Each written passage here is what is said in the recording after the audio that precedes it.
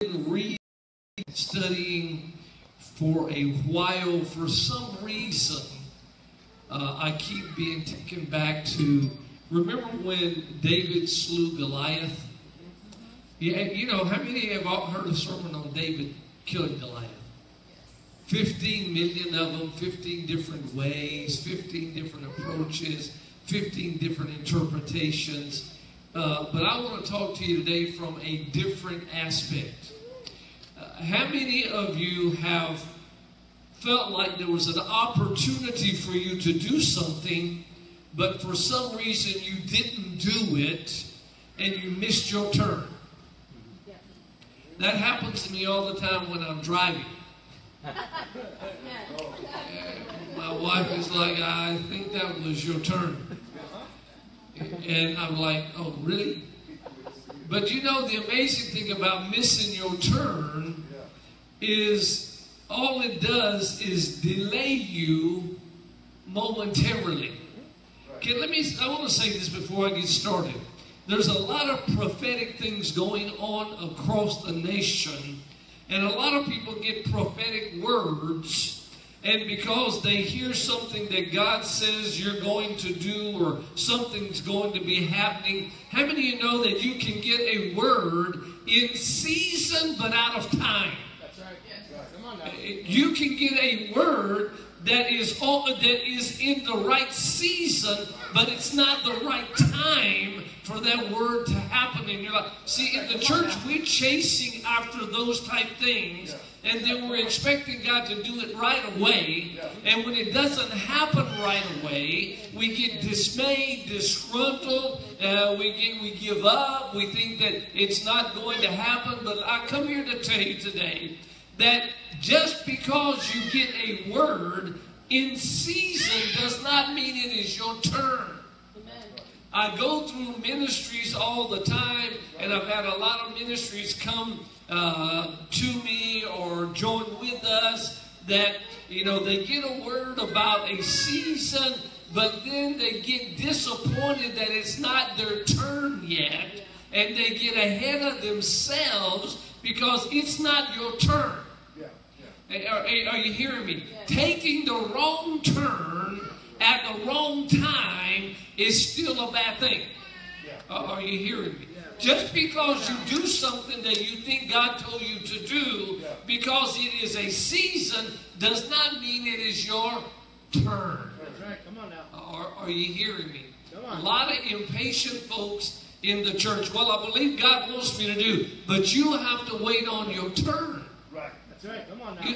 And a lot of things have to go on before your turn comes about.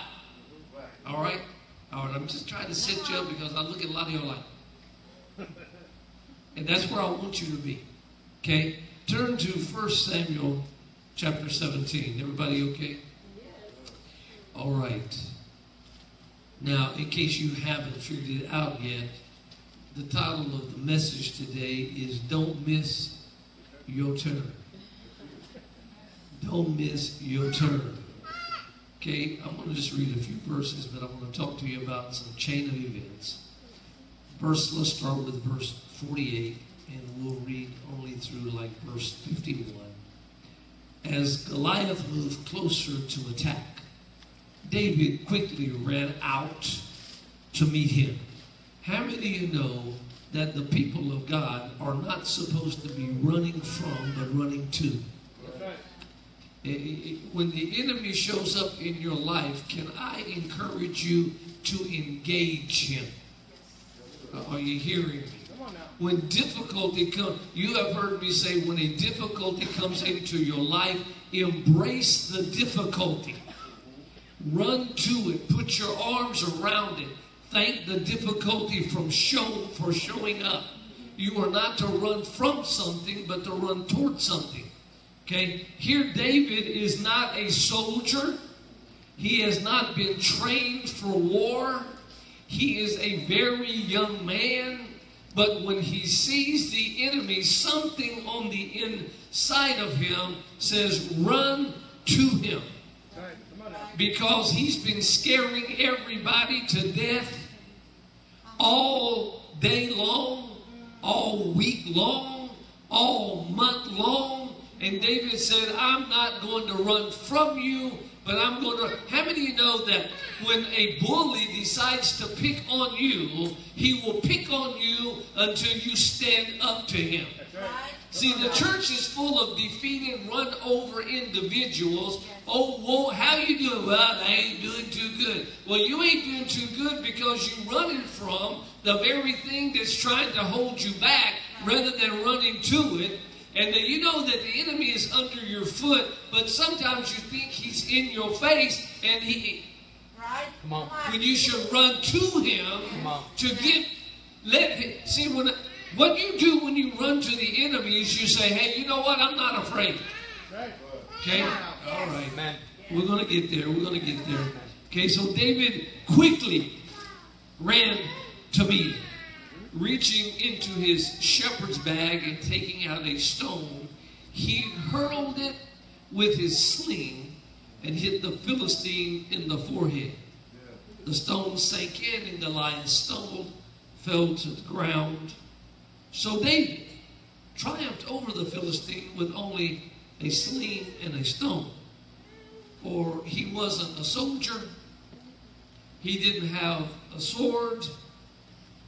Sometimes you got to fight with what you got. Now check this out. I love this part right here because I've read this time and time again, but I really never saw this. Then David ran over, pulled out Goliath's sword from his sheath. David used it to kill him and cut off his head. Sometimes you got to take what the enemy is trying to use against you and turn it on him. Come on, Because he's only there to intimidate you. He's only there to try to scare you. And sometimes you got to take his scare tactic and turn it right.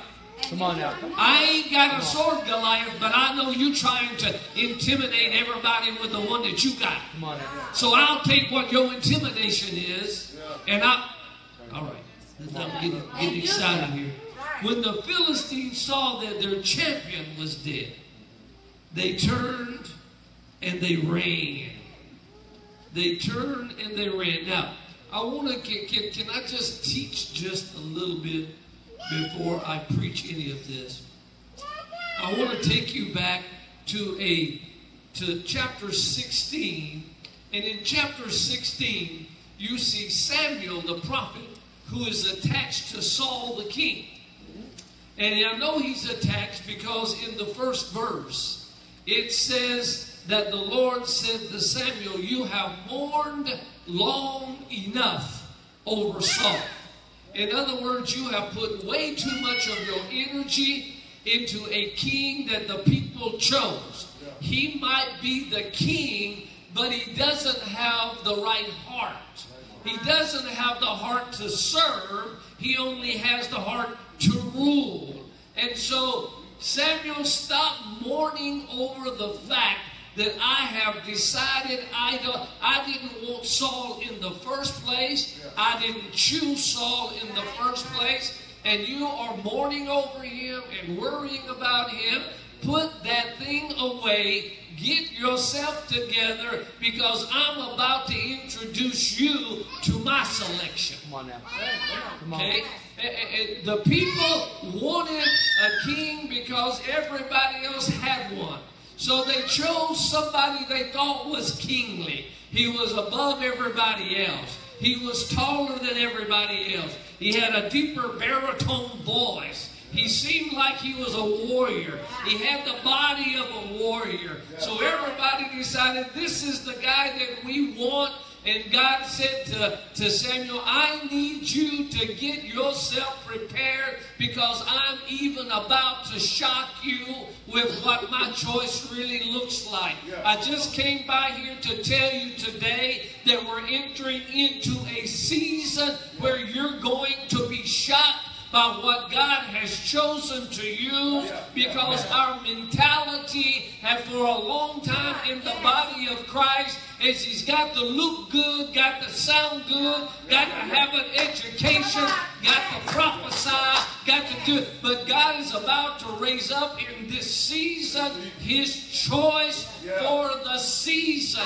He's about to choose some folks to come forward that He chose a long time. I just came to encourage you. A lot of y'all got a word in another season and you didn't get your turn. It looked like it wasn't working out, but I just stopped by here to tell you that don't miss your turn, because the word that you got in another season was preparing you for, Come on now. for your turn. Come on.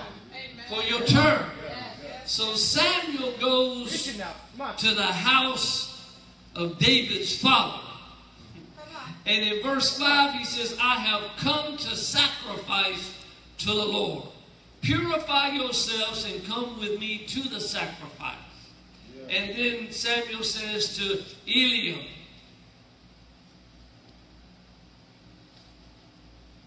Surely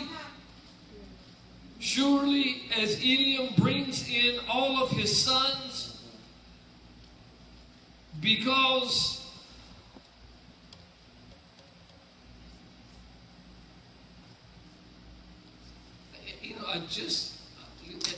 I'm kind of quiet because I just heard the Spirit of the Lord say, it's not the house and it's not the name, but it is the character. Come on. Yes. But it is the character. It's not the title and it's not what you think. It's the character that God's looking for. There you go. Come on now. So Samuel comes to Eliam's house and he says, get all of your children and bring them into the house. And so Eliam's daddy goes and gets everybody that he thinks that God would be looking for.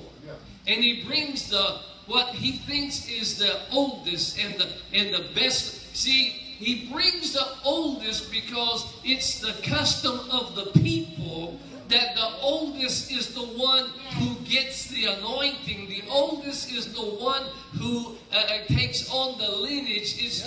But see, God takes things that we believe to be true and does them in the way that He wants to do it. You know, the Bible says, your ways are not my ways. And I really don't know why we get confused when something out of the normal shows up and rearranges things. And then we go to God trying to find out what's going on when He already said, when it's not working out the way you think it should work it out, it's really working out according to my way. Come on now. Come on. Yes. So Samuel has them all paraded in. Come on. And Eliam says, this must be the anointed one right here. And Samuel lets them all pass through. And it's almost as though Eliam is saying, this is all the boys I got. I don't have it. These are my choices. And God speaks to Samuel and says, but there is still one more. There's still one that has been disappreciated. One that does not look like very much. One that does not carry a big anointing because he's younger than everybody else. One that's not as tall as all of his brothers. There's still one more. And Eliam goes, I do have one boy. He's the youngest one. And he's out messing with the sheep. He's out. You do know that God just said to Samuel, I'm looking for somebody else with a different spirit. My people has chosen a king based on his ability to lead, and I have chose someone with an ability to serve. Come on now. Come on. See, everybody wants to get up and lead, but nobody wants to clean the toilet. Come on now. Come on. Can I just give you a little piece of something? You can't get to the front without spending a whole lot of time at the back. Come on now. You ain't going to get to the platform until your hand reaches marches around a mop. Come on now. We're in a season that there is no promotion from the second row to the front row. Come on. There's a promotion from the back to the front. Come on. I'm telling you, this is a season for the turn of people that everybody else has turned away. And Come on. I'm telling you prophetically something that I know that something is going on in the body of Christ, and God is about to raise up individuals with a heart to serve. And you can't lead until you can learn to serve. Come on. You can't tell your children what to do until they can see you do it yourself. The age in the body of Christ of do it like I say is coming to an end. Come on. God is saying nobody will follow those who say do it like I say. I'm sending people to follow people who say do it like I do. Come on. Come on. Come on. See, y'all got me excited. So Eliam calls for David. And David all stinky and smelly. Amen. You do know he's out in the sheep pen. I don't know about you. See, I grew up in the country. And you know, shoveling the sheep pen and the hog pen. And, you know, you don't smell real good at the end of the day. You know, in fact, people try to kind of stay away from you because they know you coming before you get here. Okay? And so Eliam is listening to Samuel. Consecrate yourself and dedicate yourself and make yourself holy. Not understanding that what's about to be coming, listen to this now, what's about to be chosen by God ain't consecrated. It ain't all holy like you think it's supposed to be. It don't look like, talk like, act like the way you. Are you hearing me? But you can make it holy. God makes it holy. It doesn't have to operate the way you think it has to operate. It only has to operate according to His word. Amen. I hear you. Amen. Don't miss your turn. So Samuel, I love this word. There's something on the inside of me that tells me that God is about something. I have never seen a season of where men have brought themselves to a place of prominence in the body of Christ. Have you ever noticed that the ones who fall are the ones who never served? Come on. Come on. Are you hearing me? Come on. I've noticed in ministry, the ones who have the biggest problems are the ones who jump from the second row to the front row. They didn't spend very long in the back. Come on. Are you hearing me? I just come by to tell you that if you're looking for me to choose you, don't sit on the second row. Because I'm looking for somebody with a broom in their hand. I'm looking for somebody shaking somebody's hand. I'm looking for somebody doing something that nobody told you to do. Because this is the season of servant's heart. Are you hearing me? Come on. So David comes in. And Samuel, look this verse 13, I love it. And as David stood there among his brothers. Now if you go before that, verse 12 says, so Jesse sent for him. He was dark and handsome, with beautiful eyes. Okay, with beautiful eyes. And the Lord said to Samuel, that's my choice. Now listen to me. The Bible says he was dark. Because almost everybody was light.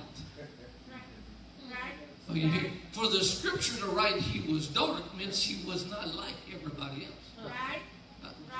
I'm just saying you got to read it to understand it. So he was dark, meaning he was not one that anybody would set their eyes on to believe that this should, because he's different. Come on. Yes. He's different. And God says, Samuel, you might be a prophet, but you can't even see a king. Come on. Come on. Come on. You might carry a word, but you don't carry my mind. What is standing before you is my choice. Now go on and read this. Yes. So as David stood there among his brothers, all of them, I'm sure, like, say, what? Come on now. Yes. Some, the oldest was probably like way over here, like, got to be a mistake right here. Right. Right. In fact, this might not even be Samuel, Come on now. because something is not right. You ever seen those folks? When somebody else gets chosen over them, they back way off and like, I'm just going to wait over here till that don't work. Right. But I'm not going to get over there and hip it out. Come on. Are you hearing me? And so they all are standing there looking at him. It says Samuel took the flask of olive oil that he had brought. And check this out. And he anointed David with the oil. Now, if the anointing wasn't enough, read this. And the Spirit of the Lord came powerfully upon David from that day on. From that day on. Now, can I stop to give you a little side note? David had some problems in his life, right? Oh yes. Oh yes. But the Bible says that the Spirit of the Lord was powerful on him from that day on. That's right.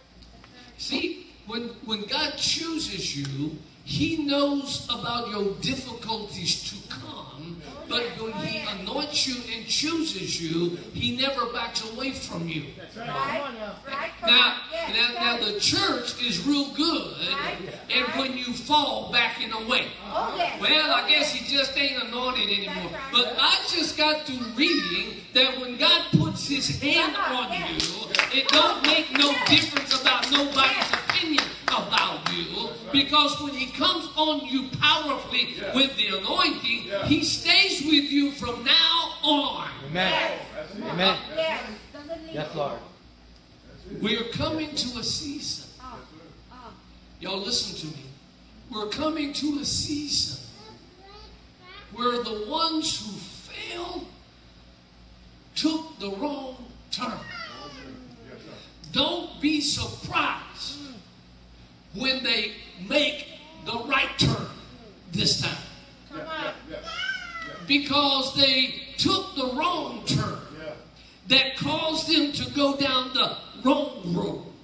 But it does not mean that because they took the wrong turn that God took them off the map.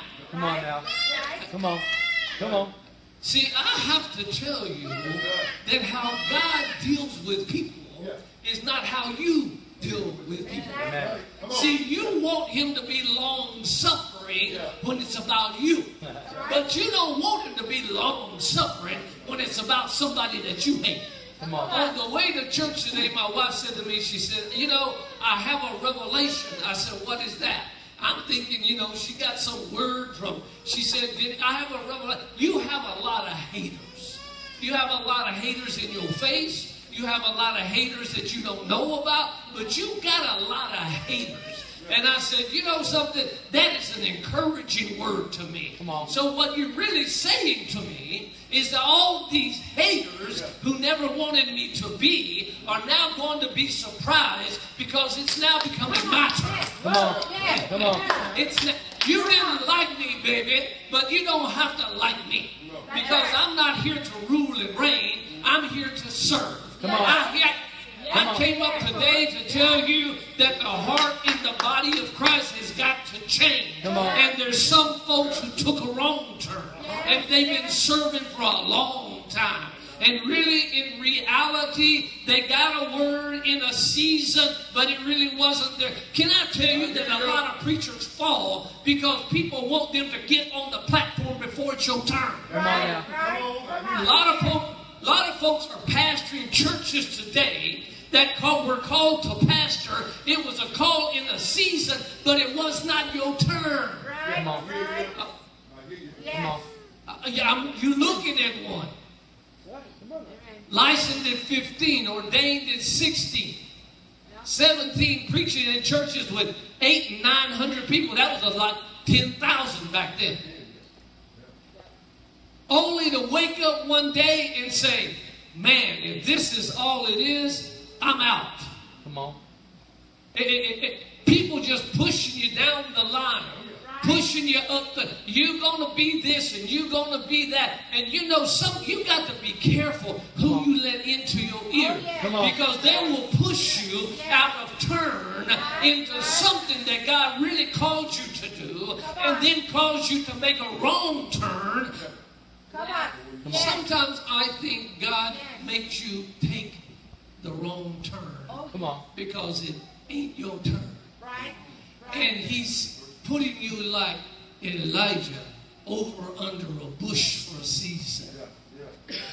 Come on. Let me Come go. on. I got to finish this. Now verse 14. Now the Spirit of the Lord had left Saul, and the Lord sent a tormenting spirit that filled him with depression and fear. Now, Saul is the king, but he's about to go through a season of exposure. See, can I tell you that when God makes a change, he exposes the wrong in the current system. Come on. Are you hearing me? Come on. Now, check this out. One of the things that the scripture doesn't say is something very important. And when I was reading this, you know, I was really going to preach on slaying your Goliath. But when I was reading this, I saw something that I had not seen or I had not focused on. Samuel anoints David with oil. So David is now the what? The king. Okay? Samuel the prophet has been given a word manifested in the flesh. This is my choice. Anoint this one. Because he, in my mind, he's the king. In the mind of the people, it's still Saul. Come on. Okay? So, are you here? God makes changes in the supernatural before they ever appear into the natural. Are you here? Now, and the Bible says that the anointing of the Lord came on David strongly and powerfully. And David went down to Neiman Marcus and got him a preaching suit. Come on. Come on. David enrolled himself in the seminary. Come on. David signed up for King's School. You know I got to get ready. Come on. You know I'm about to be the king. I got to do I look good in this robe? Or do I need a Versace robe?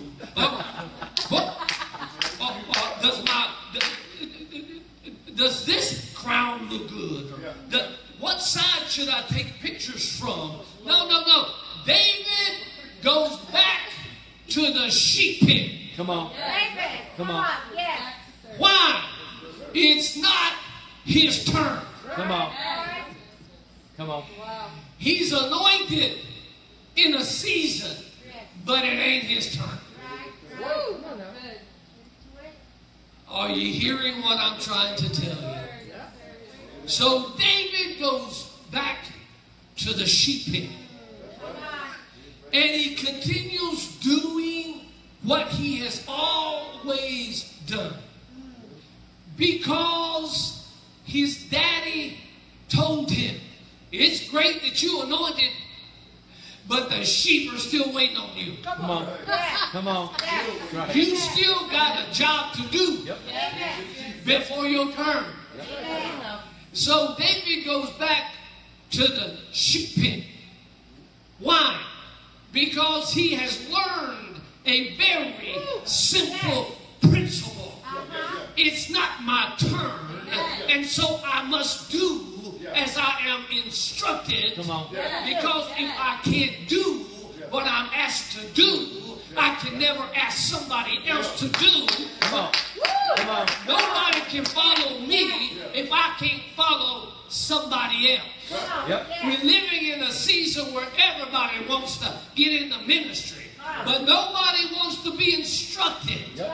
Well, the Lord called me. Yes, He did call you, but it ain't your turn. Come on. Come on. Well, who are you to tell me? Well, aren't you the one that's, am I not the one you submitted to? Come on. See, your ministry is going to take a wrong turn down the road because it wasn't your turn right now. Come on. See, Come on. you just wanted to rule, you didn't want to serve. Come on now. Come on. And I have seen them come, and I have seen them go, and I have watched them fall. Amen. Come on. Why?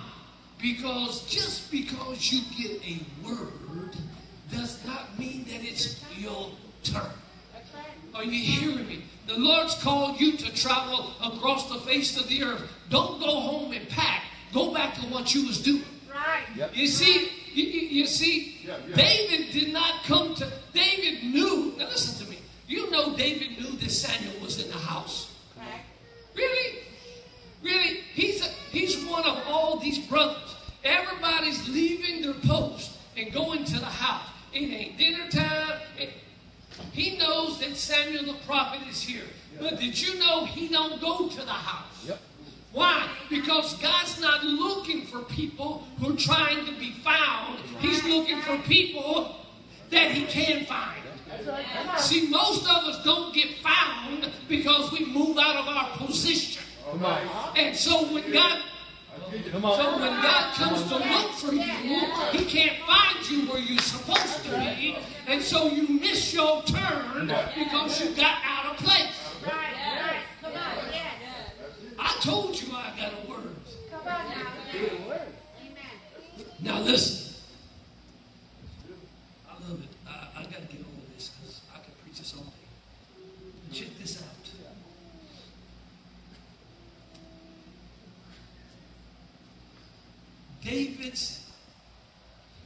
The Philistines are fighting the children of Israel. And Goliath, who is 9 feet, 3 inches tall, has been running the entire army round.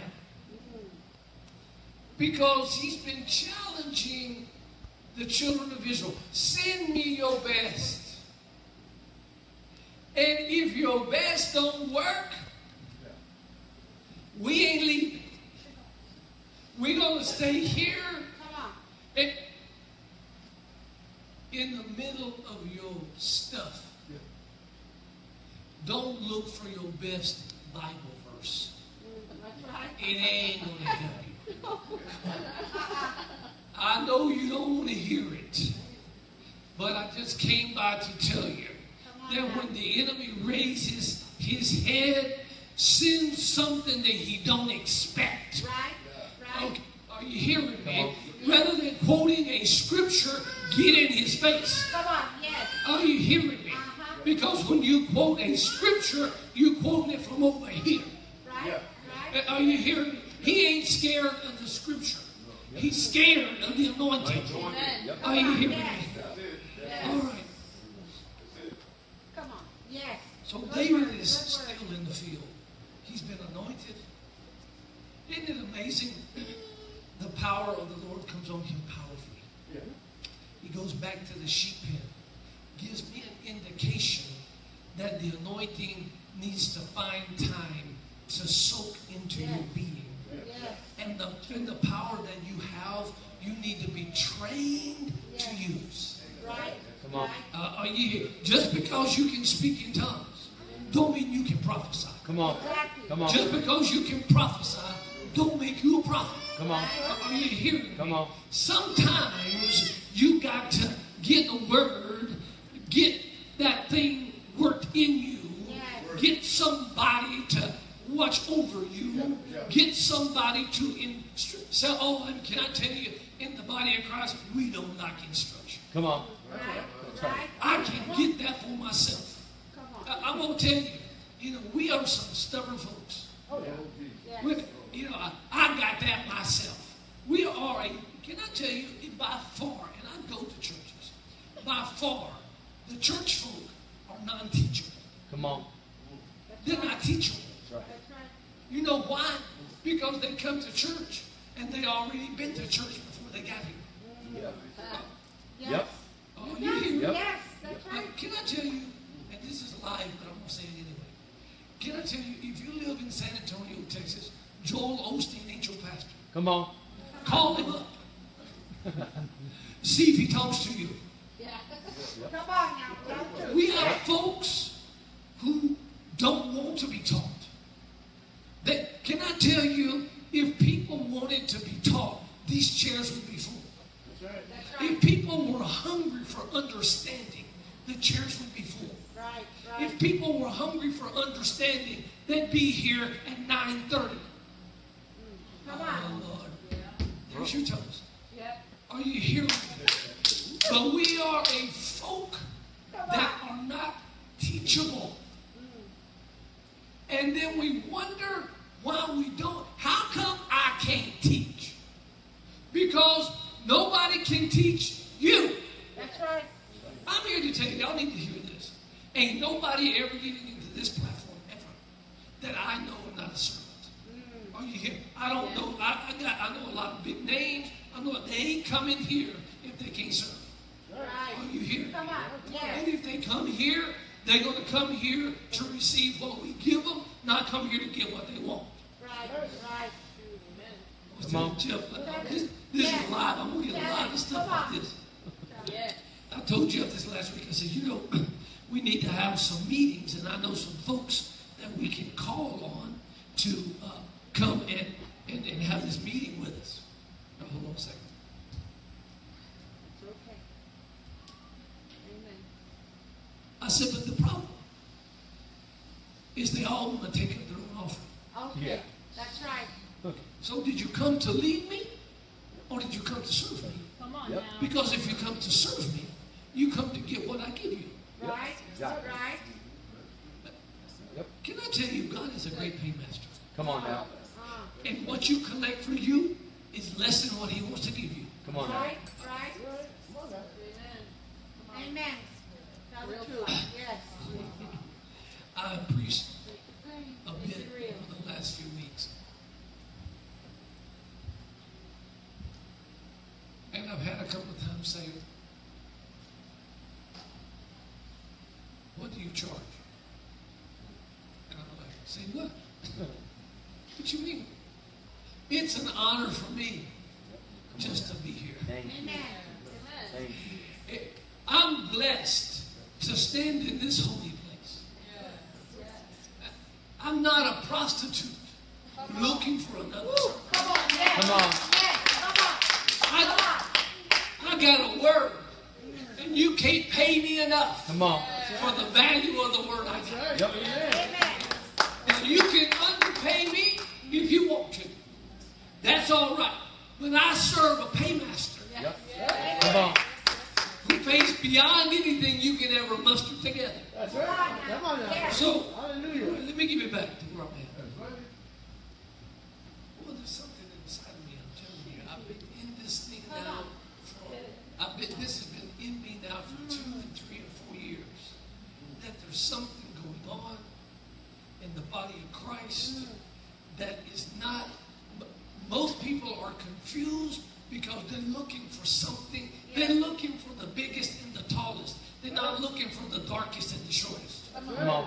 Come on. Come on. They're looking for somebody that's second in line. They ain't anticipating somebody that ain't in line yet. Come on. Come on. Come on. It's not even in the ballpark. Ain't even in the house. That's right. Ooh, good word. So listen, I gotta get this done real quick. So Eliam sends for David, and David's brothers are in battle.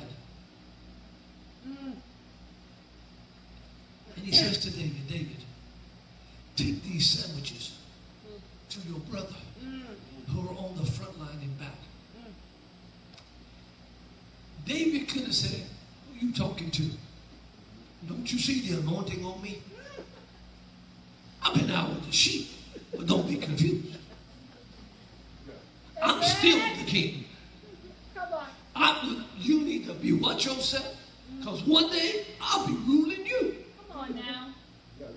Now, that's what most of the church would have done. Oh, yeah. Oh, yeah. Oh, Pastor, you owe me to sweep the floor. I've been coming here for 8 years. Oh, good word. Come on. Really? You need to look at me. I used to lead Sunday school. Woo. Come on. I'm an elder. Look at me. Really? No, David said, yes, sir.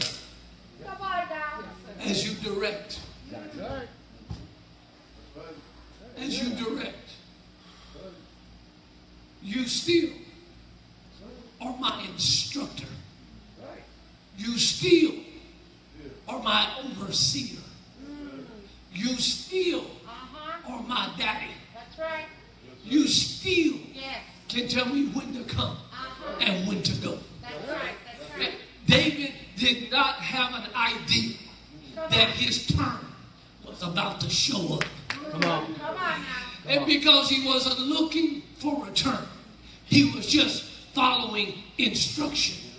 You ain't getting your turn until you can follow instructions. Right. David climbs on the chariot, heads out to the front line, thinking he's taking sandwiches. But God is about to promote from the nowhere to the somewhere. Come on now. But he's about to promote because David's heart is still to serve. That he doesn't know that he's about to chase or about to find or about to run down the very thing that's going to cause his promotion. He's been waiting in the wings. He's not been anticipating. He's not. Can I tell you, David did not give any thought to the anointing. David didn't give any thought to I'm going to be the king. David didn't give any thought to one day I will rule and reign. Because can I tell you, God's waiting to snatch you out of you don't expect and put you into expectation. But he's not going to snatch you when you expect him to give you what you expect. He's going to snatch you from when you're not looking for nothing. Because when you're looking for nothing, you're the most qualified for something. Come on. That's right. Come on. That's right. Come on. Finally, David shows up at the front line. And all of a sudden, what has been working on him in the sheep pen is beginning to surface. All of a sudden, the servant boy is maturing in the front of everybody's eyes. From serving to leading. And he's going to his brothers. And as he's taking them what he has been sent, he's a messenger boy. And as he's bringing what he was told to bring, he hears Goliath. Now you know Goliath is cussing them folk right out. Oh, yes. You know, how do I know that? Because David says, who is this uncircumcised Philistine? Right, right. This dude with this bad mouth? Look, David doesn't even look and go, oh man, that's a giant. Before David ever saw him, David called him out for what he really was. Right, right. Who is this uncircumcised Philistine? He ain't no giant to me.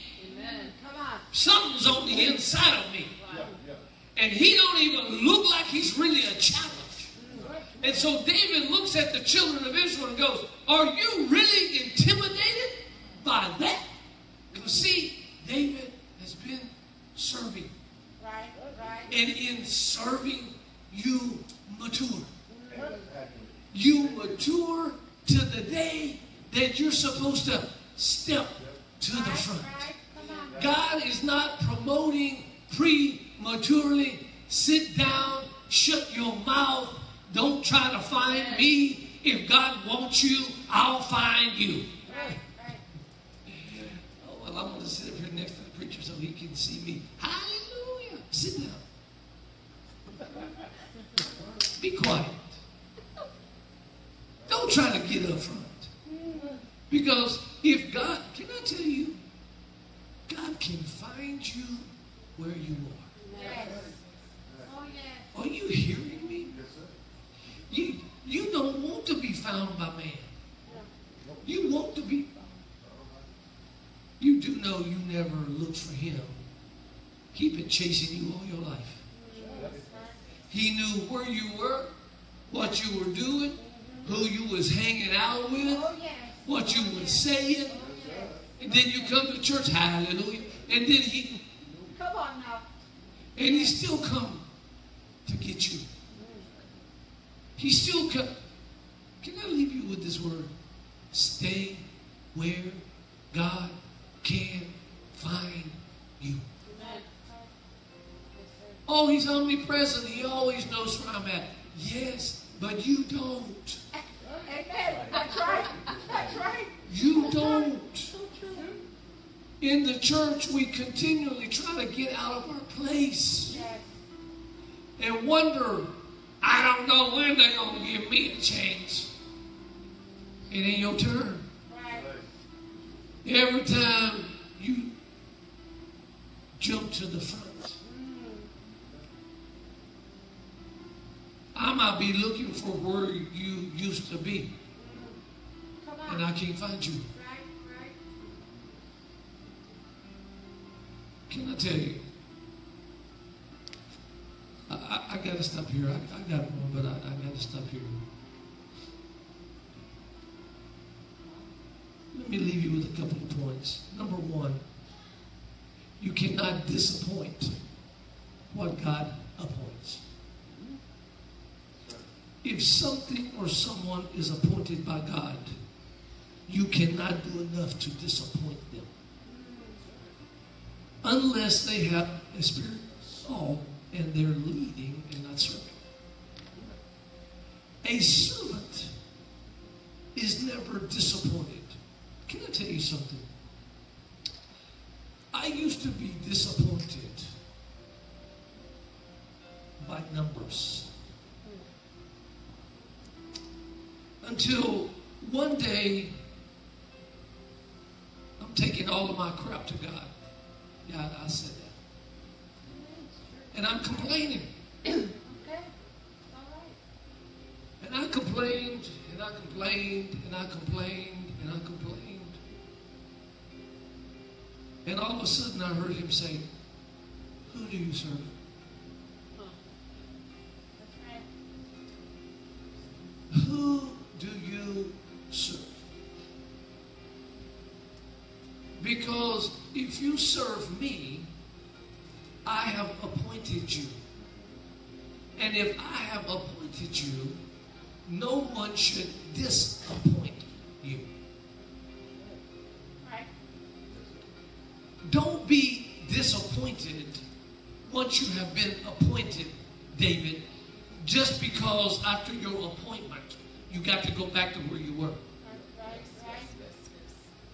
Because it's not in your appointment that the value of your call is. It's in your understanding of the one who appointed you. David, I appoint you and anoint you king. But if I made you the king right now, you would be just like Saul. But I'm going to anoint you and appoint you so that nobody can ever disappoint you. You're going to do a lot of stuff bad in your life, David. But I got to make sure that you're after my own heart. If I'm not, what I have appointed is going to get disappointed. Yes. Are you hearing me? You're not going to always be perfect. So don't let naysayers and haters disappoint what God has already appointed. If you put your eyes on serving Him, then more than serving this, you will never be disappointed. Man will disappoint you, but God never will. Sometimes we think that when God pronounces a change, that time is our turn. I got a word. You know how many words I got that still ain't come to pass yet? Why? It was not even the word's turn. I got a word, but I have to wait on the word's turn for my turn. You can get it. Can I tell you, if you get a word, can I tell you something? Listen to me. If you get a word, if somebody records it for you, put it where you can't find it. Exactly. Yes. Don't listen to it every day. You're going to make the wrong turn. When the word is in the due season, it'll activate your turn. Are you hearing me? Because a word from the Lord is a creative word. Amen. And you can be nowhere. And when it's your turn, that word will create your opportunity. Come on now. Are you hearing me? You ain't got to call folks, can I come preach? They'll find you. You might be a mechanic under a car. Somebody will find you. Well, I know they told me I was going to do this and I was going to do that. And, well, I guess I'll go back to turning my wrenches. Good. That's where the word will be looking for you at. Yep. Yep. Are you hearing me? Just a couple more things. You can miss your turn by moving out of time. A word from God is not always going to happen immediately. We live in a society where we want everything right now. And so we take our natural beings and our natural attitudes and we try to apply them in the supernatural and then get confused because, there's an iPhone 10. I want it. But your rent's due. I'll pay them late. Why? I got to have it. Then we get saved and we take that same attitude into the supernatural. I got a word. I don't know why it ain't happening. I want to do it now. It ain't your turn. Let me close by telling you a story.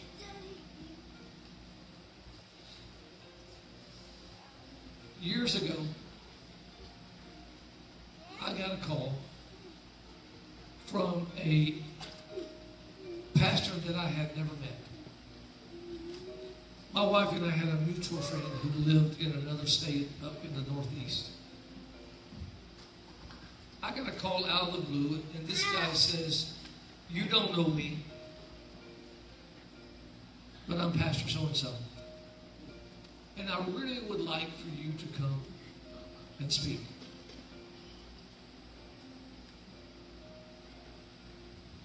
I said, okay. He never said, "I'll send you a first-class ticket." He never said he was going to send me a ticket. Now, this is in Oregon. I'm in San Antonio. I can't get in the car and drive. I can, but I'll be there in about 3 weeks.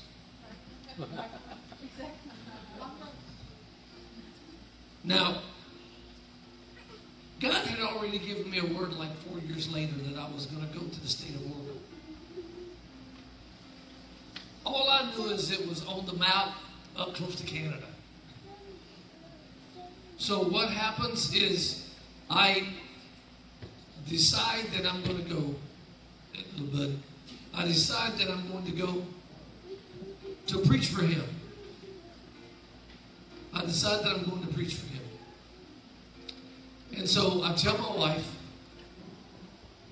I'm going to take some vacation time. And I'm going to go. You know, I was all excited till I found out the plane ticket was like $1,400.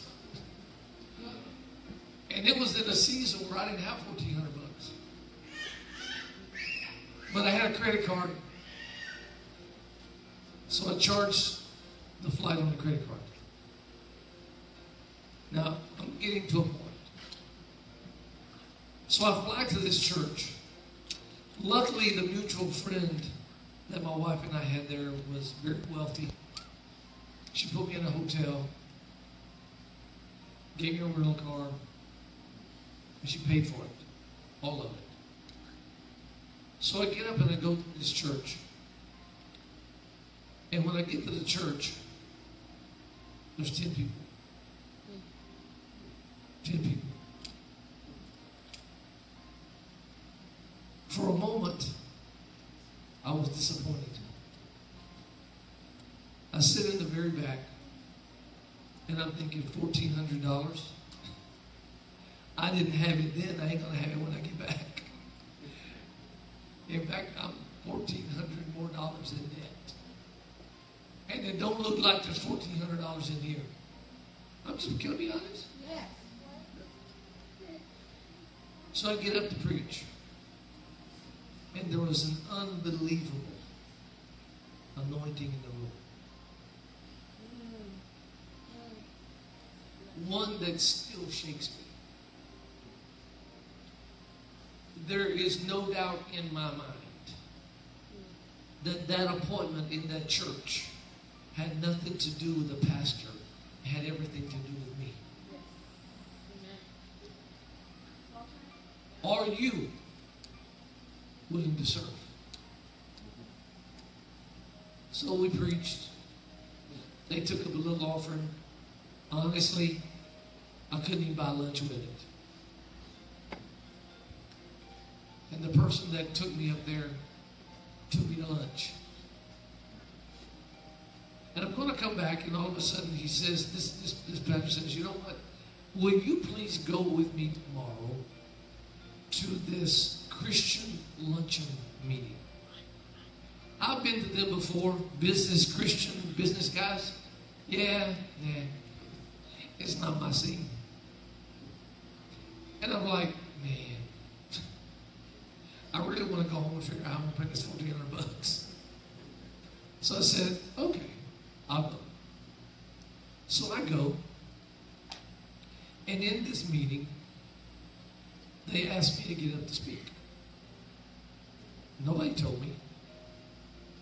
And so I get up to speak, and these guys take up an offering. No, it wasn't $1,400. And in this meeting, he introduces me to another guy who's a pastor in the meeting. And the guy says, you're here by divine appointment. And I went, really? He said, but not for me. It's for somebody else. He said, would you stay over and meet me for lunch tomorrow? I want to introduce you to somebody. Honestly, I'm still like, I hope he's got $1,400. My wife is sitting right there. She'll tell you the time I went to Oregon and put it on my credit card. So the next day, he picks me up for lunch. And we drive off out of the city. And we go to this restaurant that I guess they called it a restaurant. Looked like a hut to me. And we're sitting down, and he looks up, and I can see his expression change when somebody's coming in the door. In comes this guy that's, I don't know, 5'6", 5. He's got on shorts, flip-flops, and a t-shirt that looked like he worked in it for 4 days. And I'm still thinking, this is my divine appointment. I hope he's Paul.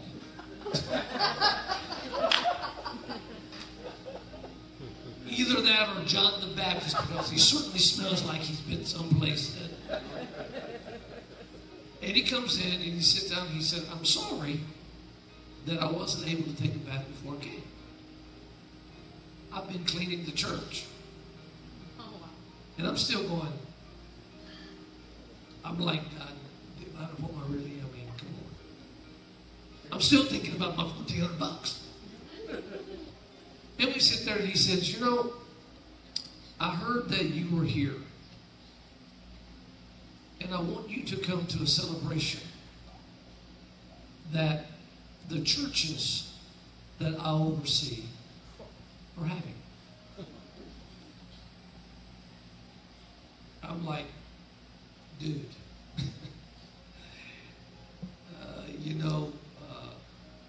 from the looks of you, I ain't getting my $1,400. Okay, I'm just being honest. I told my wife several times on the phone, I didn't even get enough money to even begin to pay for this.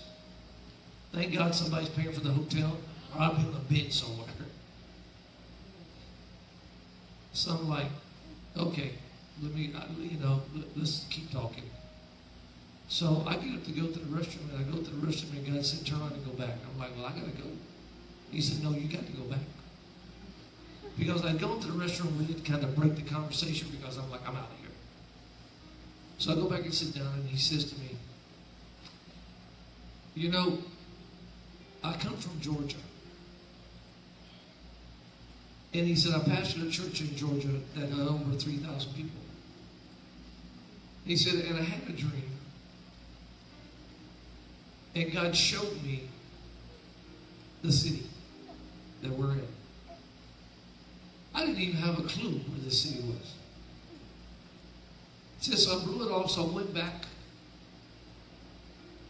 And the next night I had another dream. And God showed me a building. And about 3 nights later, he said, I had another dream, and God showed me a state. And I said, okay, that's all cool. He said, so I came here with nothing. I didn't have a job.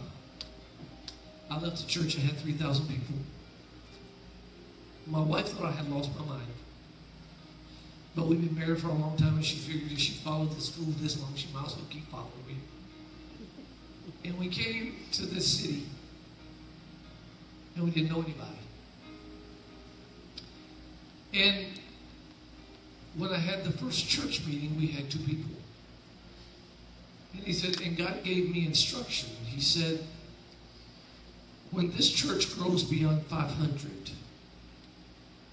he said, now you got to understand, 3,000 to 500, this still isn't what I had. When it gets to 500, I want you to take the best musicians, the best leaders, and send these people to another part in the city. And when that one gets to 500, do it again. And when you get to 500, you do it again. And I'm like, okay, that's good. He said, and so every month we have a celebration of all the churches in this area. And I'm thinking, okay. Now this is a long story, but there's a point to it. So I'm going to this thing, and he says, will you come and speak? And I said, okay. We pull up to this building, and it's a mall. My thought is, I guess he has a church in the mall. This is pretty cool. And we walk in, and this young guy meets us. And he said, this is the first time I ever heard somebody called an apostle. He said, Apostle so-and-so is vacuuming the church. And I'm early, it's like 45 minutes before. But he wants me to show you around. I said, okay. He said, by the way, I'm the pastor. I said, okay, good. And we walked by this one area, that, if you go to the mall, it's kind of look like maybe J.C. Penney's or Dillard's or something like that. He said, this is our sanctuary. And I look inside. He said, but it's never full. This is pretty disappointing. It ain't full. He said, but it's never full because we can sit like 1,500 people, but we never, ever get to 1,500 people. So I said, okay, I'm not even thinking about what I was told. So he said, so we walked around, and then we get to the sanctuary. Church doesn't start for 30 minutes. And there's 4,000 people in here at least. And I said, boy, these people come early. He said, no, these people come early to get a good seat. I said, really? He said, yeah. He said, probably there'll be between 9,000 and 10,000 people here by the time church starts. Now, let me say this. I get up to speak. I haven't talked about an offering. I haven't talked about anything. My whole mind is on my $1,400. And now I got to go back home and tell my wife, you know what, we got to pay the $1,400 now. We didn't have it. Did we have it? We didn't have it, did we? After the church, after the service, when you preach, you really don't want to have a long service afterwards because that just means that the offering you're going to get isn't going to be real good. You have an altar service and it goes on for like 2.5 hours. You're like, well, I guess the offering's out the window. So we didn't get out till like 1 o'clock in the morning. It was unbelievable. Unbelievable. And I'll never forget what I preached on, and I won't tell you, but it was unbelievable. And before we got ready to leave, the pastor said, well, the apostle, and can I tell you, this is how I know who apostles are. Okay? They reproduce themselves. Okay? They don't have a need to hold stuff. Okay? And he gives me an envelope. And he said, I'm sorry that I disappeared during the service, but I wanted to make sure that you got the offering correctly. So I'm like, okay, fine. I just put it in my pocket. Really, I really wasn't really thinking about it. So I get ready to leave, and I get back to the hotel. And I hear the Spirit of the Lord say to me, are you still disappointed? And I said, no, I'm just tired. He said, I don't want you to ever be disappointed. And he said, open the envelope because I'm going to show you something. If you don't allow people to disappoint what has been appointed, you will never be dismayed.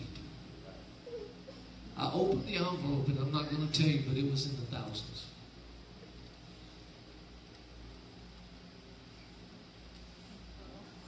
But you have to wait your turn. Sometimes your turn comes at your cost. David, you're going to be the king, but you're going to have to serve those sheep for a long time.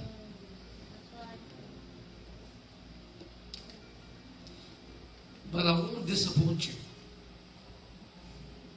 because I have already appointed you. Can I tell you? Don't miss your turn. Don't turn too soon, but don't miss your turn. Stand to your feet. If God has called you to something, don't worry about the time Abraham. You might think that you're too old to birth anything. But the one who appointed you is the one who created you.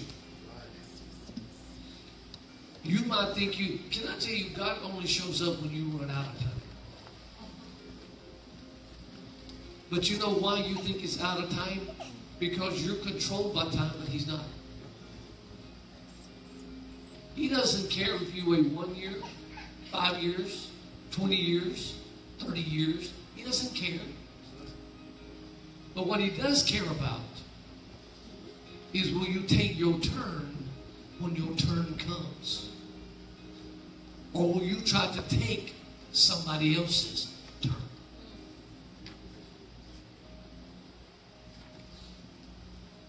David's a king. The only people he's ruling is some sheep. And they hard-headed. They run off. They try to get through the fence.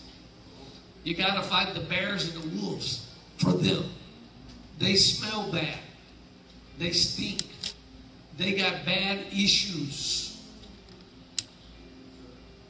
But will you wait your turn? So, my question to you is this: what has God called you to do that you have become disappointed by your appointment? Because for some time you have moved out of turn. Okay?